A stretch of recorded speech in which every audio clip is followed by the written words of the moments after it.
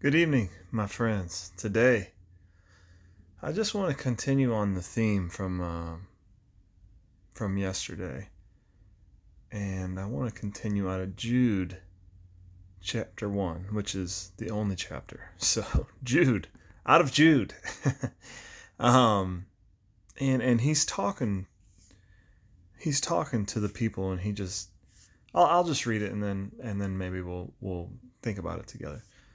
And I'll start at verse 3. He says, Beloved, when I gave all diligence to write unto you of the common salvation, it was needful for me to write unto you and exhort you that you should earnestly contend for the faith which was once delivered unto the saints. For there are certain men crept in unaware, who were before of old ordained to this condemnation, ungodly men, turning the grace of our God into lasciviousness, and denying the only Lord God and our Lord Jesus Christ.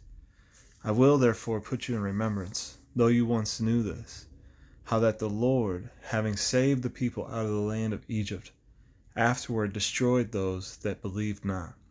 And the angels, which kept not their first estate, but left their own habitation, he has reserved in everlasting chains, under darkness, unto the judgment of the great day.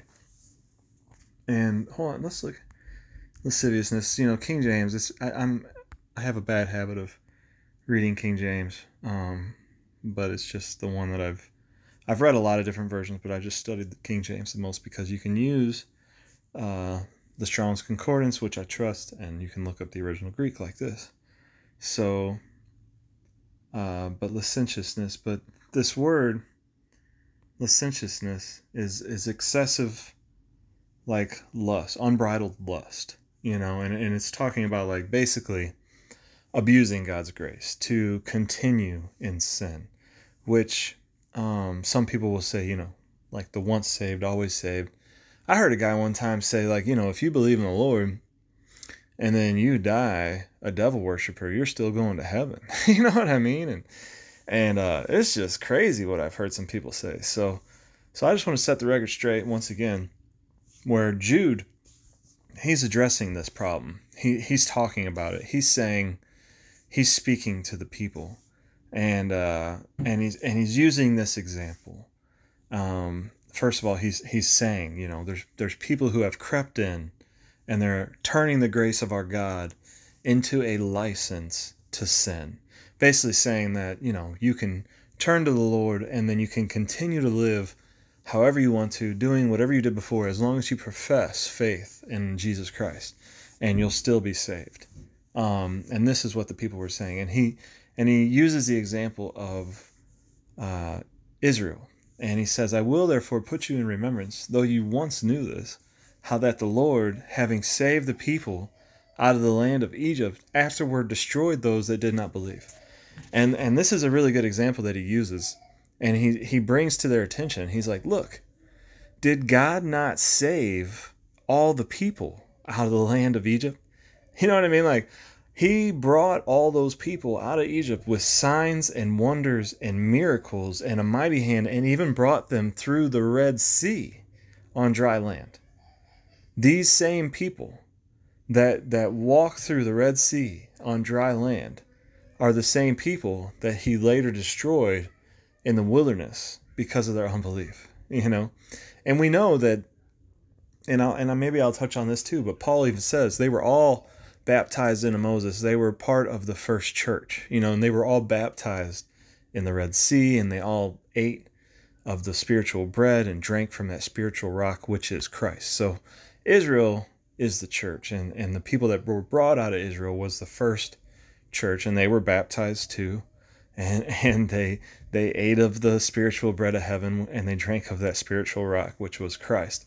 So they are an example for us to see that they were saved by the Lord from Egypt, which is what we're being saved from, right?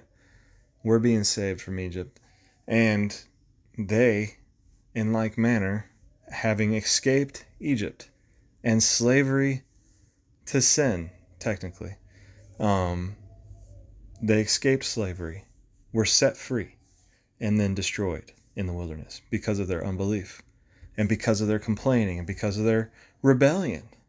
So I think it's important to recognize what Jude's saying here.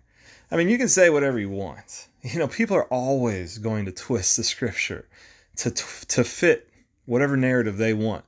But look, just read it for yourself. You know what I mean? Like, I don't have to add anything to the scripture.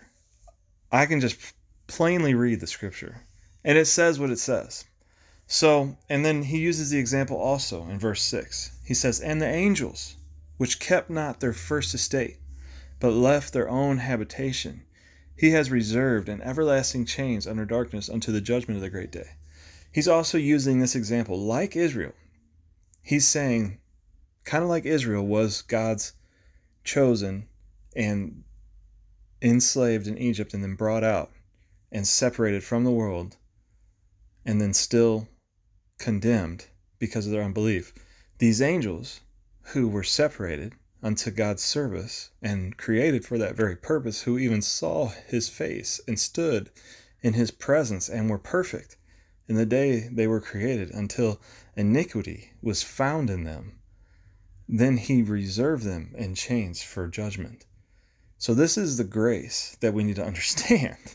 It's not the grace to continue to willfully disobey God. Like, slipping up in sin is one thing, but to continue in sin and rebellion against God is another thing altogether. And if you feel like maybe you've slipped into a position of you've gone too far or whatever, here's what I've learned.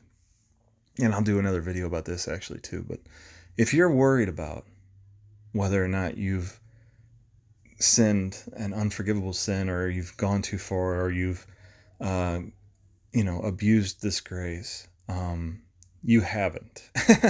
Because anytime, and I'll show you examples in Scripture, anytime someone had crossed this line with the Lord, they were unrepentant and they were not thinking about God, and God allowed them to harden their hearts unto their very own destruction.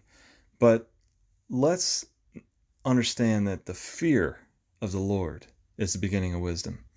And, the end is love, but it starts with fear. And fear is what keeps you from thinking you can abuse the grace that's been given us. Amen.